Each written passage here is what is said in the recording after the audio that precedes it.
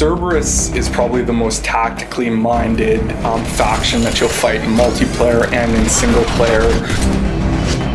They'll use cover a lot more, try to smoke grenade to move up. They do have a lot of slow pressure, but they can't offer the rapid closing that the Reaper faction can. My favorite enemy is definitely the Phantom. They just force you to constantly be on the move. If you're in cover, they run at you with their sword. If you're out of cover, they're pounding you with their palm blaster. The Asari, she has stasis, which makes her amazing against the Cerberus faction. Extremely powerful against Phantoms. She can just lock them down anytime she wants. But she's not as strong against Guardians, for example. Whereas the Human has a lot of good powers for debuffing the bigger enemies or crowd controlling the little guys.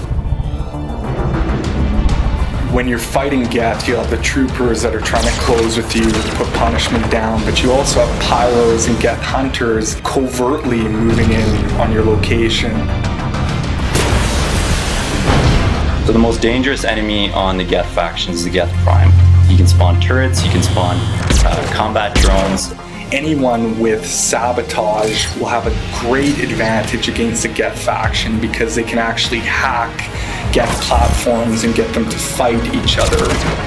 My favorite unit in the Geth faction is a Geth Pyro. You can take him from range by shooting his tank and having it explode and take out a bunch of units around him.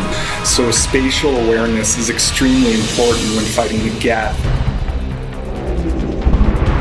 The Reapers in particular are probably our hardest faction right now, just because they're so aggressive. The Banshee, the Groot, the Ravager, they just come at you, and it's not like Cerberus where you can bunker down in an area and just take them out as they come. You really have to stay mobile. As a designer, I love to see enemies that are big, vicious, that get in your face and cause all kinds of problems. The most dangerous one is by far the Banshee. She can teleport at you, she can sync kill you instantly. You can definitely hear her screaming, so you'll know when she's coming. You just have to stay in constant communication. And no one should ever stay close to a Banshee. Even the Vanguards, you do not want to charge the Banshee. So you're going to have a lot of different challenges fighting the different factions in multiplayer and single player. So good luck.